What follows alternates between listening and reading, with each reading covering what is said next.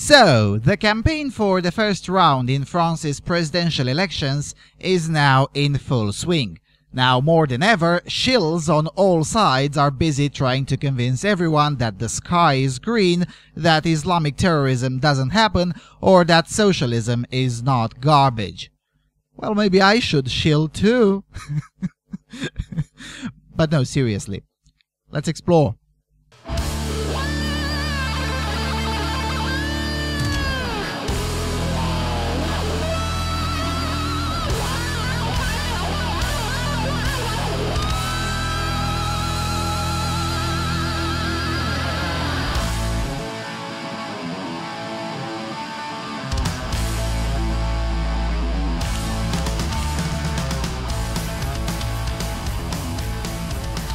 Hello everyone and welcome to the Freedom Alternative. So, big game in France. The first round is on April the 23rd. Now I'll be off the map on that day, so I'd better comment on it now, so I'll have something to refer back to once the numbers will be in.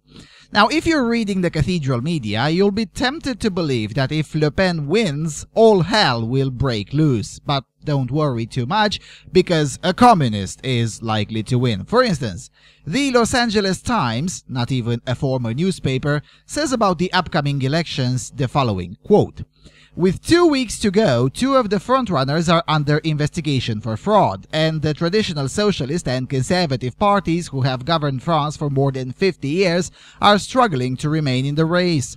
The latest polls have the independent Emmanuel Macron, who does not even have his own political party, virtually tied with far-right National Front leader Marine Le Pen to win the first-round vote on April the 23rd. The first two go through a second vote on May the 7th. Benoît Hamon from the governing Socialist Party has been relegated to 5th place and François Fillon of the official opposition, Les Républicains, to 3rd. In an unexpected twist, the charismatic hard-left firebrand Jean-Luc Mélenchon, who is often compared with Bernie Sanders with his anti-capitalist, anti-globalization program, has risen to 4th place and is now slightly ahead of Fillon, unthinkable a few weeks ago. Now, there's just one problem with this analysis. Almost none of its factual claims are, well, true. This article is published on April the 11th, and I'm recording this on April the 17th. It will probably be a few days until I actually publish this video, but I'll venture to say that things won't change much by the time I publish it, and that the LA Times would still be wrong. First of all, it is absolutely false, literally fake news, that Macron doesn't have his own party. He does. It's called En Marche, and he founded it. And he called it En Marche partly because the initials would be EM, same as his own initials. I know, pretty smart. And he plans to field candidates for the upcoming parliamentary elections. This would have taken the LA Times 30 seconds to find out. That's why the LA Times is not even a former newspaper, but a toilet paper. It's still astounding to me that people pay to read this garbage from such a disdainful institution. But anyway. Another false claim is that Macron is virtually tied with Le Pen. Well, he is not, and was not at the moment when the article was published either.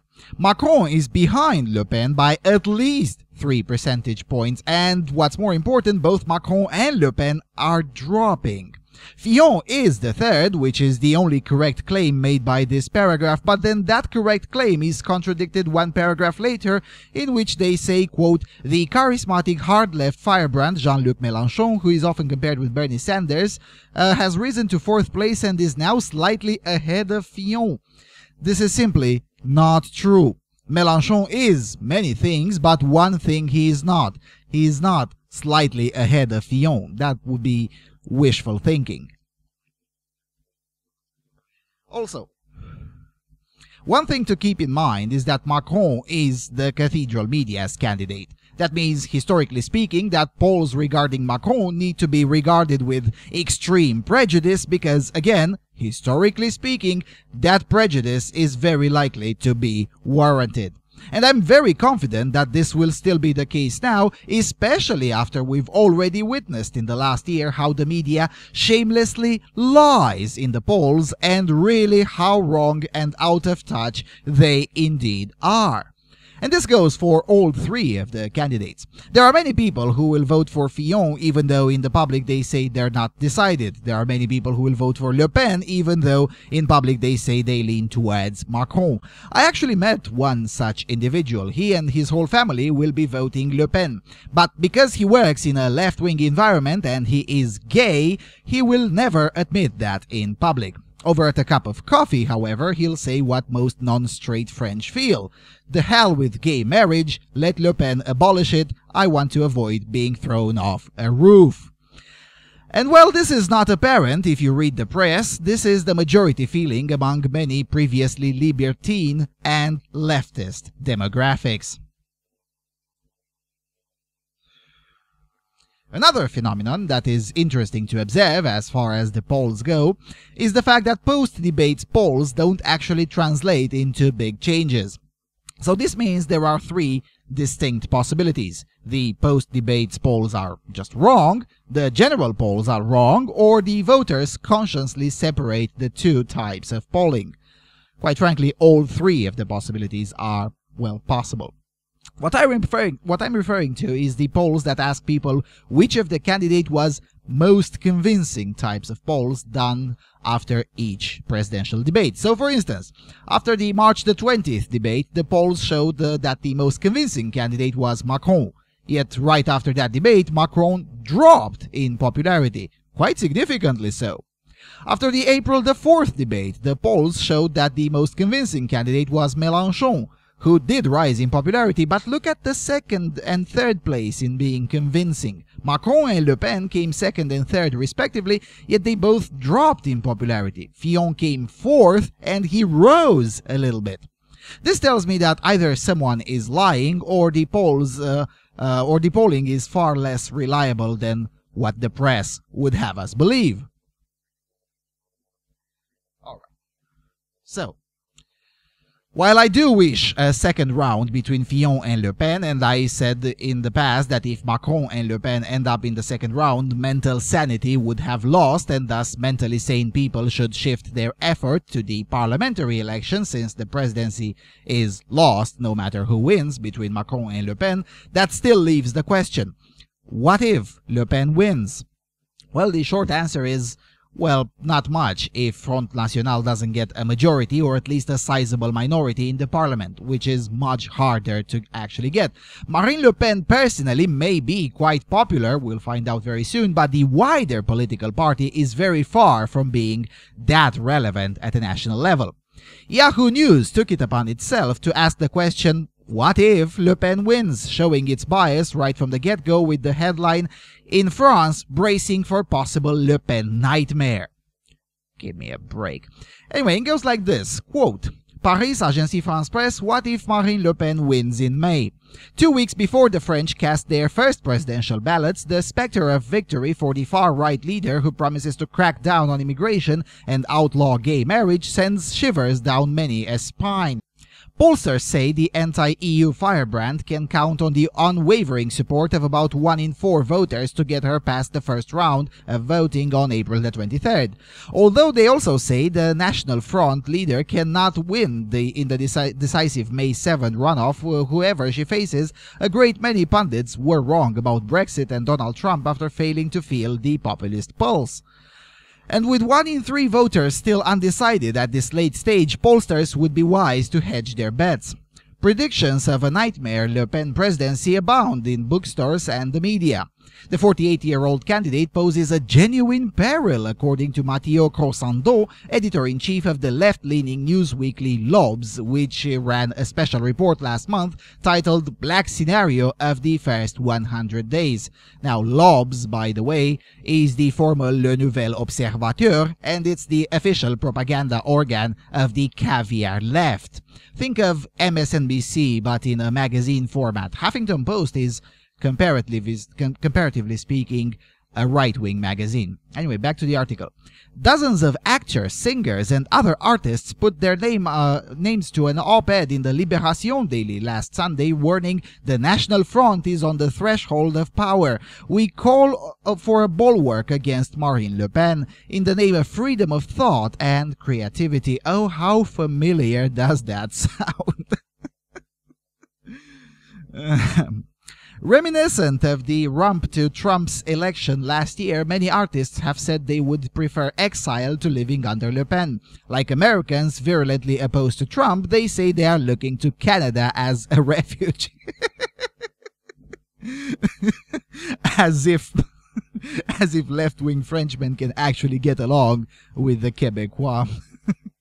Anyway, Jean-Marie Gustave Le Clésio, the French Mauritian author who won the Nobel Prize for Literature in 2008, said as far back as 2015 that he would hand in his French passport if Le Pen becomes president.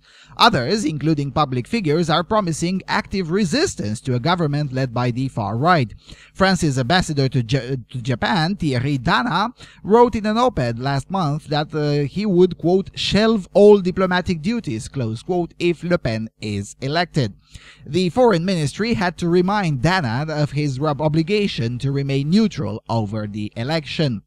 Also throwing neutrality to the wind was François Durper, an educator and historian who co-authored a comic book titled La Présidente, using the feminine form of the noun, depicting France under Le Pen. For me, as a professor of education sciences, the question I would ask the next day after a Le Pen victory is, how do you teach in French schools under Le Pen? He told Agence France Presse.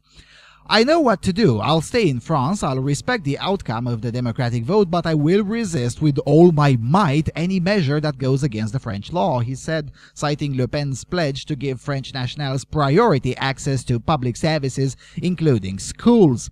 Keeping non-citizens out of French schools would be a red line for Durper. We will be able to mount not just moral resistance, but also legal resistance, he said, noting, quote, judges are fighting Trump, not just far-left activists. I mean, it's really cute when someone seriously implies that judges are not far-left activists. Cute, but ultimately wrong. Most judges are far-left activists. This is true in the United States, and it's true in France as well. Going further, the head of the International Human Rights Federation, Dimitri Christopoulos, also said he would join the battle against President Le Pen. Her victory would be, quote, a political defeat for human rights, but we would continue to fight, he told AFP. The ideological battle will be an existential priority for our society, said Christopoulos, a staunch defender of migrants' rights who divides his time between France and Greece. Laurent Geoffrin, editor-in-chief of the left-wing daily Libération, said resistance should begin with the legislative elections in June that will determine the shape of the future government. We won't have fascism on day one, he said. France has a constitution and institutions, and laws need a majority to pass in parliament, so the immediate fight is to prevent the Front National from winning a majority to implement its agenda. Geoffrin also noted that if Le Pen wins, she is unlikely to have enough support outside her party to form a coalition government and would be forced into a cohabitation arrangement. Now, beyond the hysterical reactions of leftists, Yahoo News does a surprisingly good job at summing up the situation, which is why I read so much from the article. In the unlikely event that Le Pen wins, she will be governing under a cohabitation arrangement. Now, that's a bad thing for those who really believe in her agenda, especially the economic agenda of Front National, which is far more terrible than the social one. In fact, the social agenda of Front National is mostly logical, but Front National's economic plan is just terrible. But as I was saying, in a cohabitation arrangement, the only ones who would be happy would be people like me, who love gridlock and actively prefer a government that can enforce the existing law, but that is incapable of passing new policies. Gridlock is good. Those who want a government that works really have no idea what they're asking for. Venezuela, for instance, had a government that worked. No gridlock there.